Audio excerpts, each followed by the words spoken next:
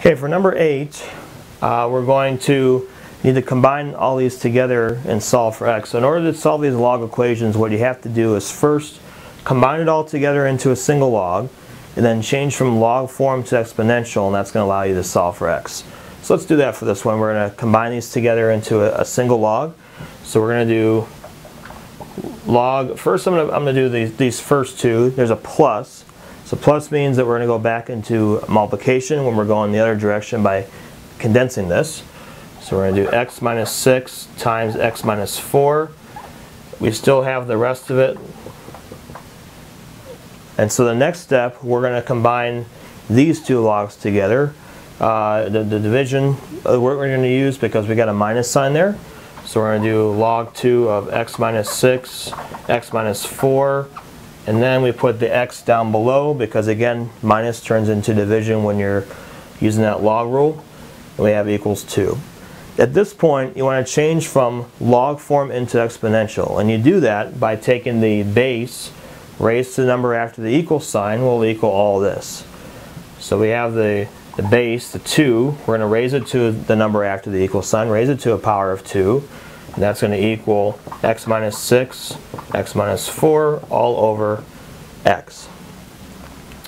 So the 2 squared is equal to 4. And so we'll do that next. So we're going to do 4 equals x minus 6, x minus 4, all over x.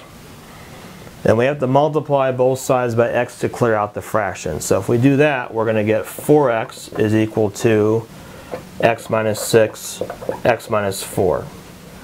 Now at this point, you need to multiply this out and turn it into a quadratic equation. Then we're going to set it equal to 0. So you can't just set each one equal to 4x. It doesn't work that way. It only works with 0. So at this point, we have to multiply the part after the equal sign. So we're going to do x squared. We get minus 4 minus 6 minus 10x. And then we get plus 24.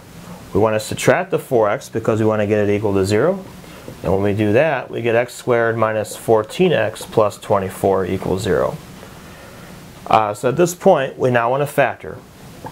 Okay, so we're looking for two factors that multiply to make 24 and add to be 14. And these are going to be 2 and 12. And we're going to make both of them negative. And we'll set these both equal to 0. And we're going to get two answers, x equals 2 and x is equal to 12. Now, whenever you get something like this, you always need to take these two numbers and go back into the original equation and make sure you don't get a negative number or a 0 inside the log. If we take 2, one of our answers, and put it back into this first one, we get log of a negative number. And we can't do that because domain is only positive numbers. So the 2 we're going to cross out. So because that one's not included, we're going to look at 12 now. Now 12 minus 6 is positive. 12 minus 4 is positive. And so because of that, that means that this one will be one of our answers. So 2 does not work. Again, so make sure for log equations, you always need to check your answers back into the original one to make sure these numbers fit the domain of a log.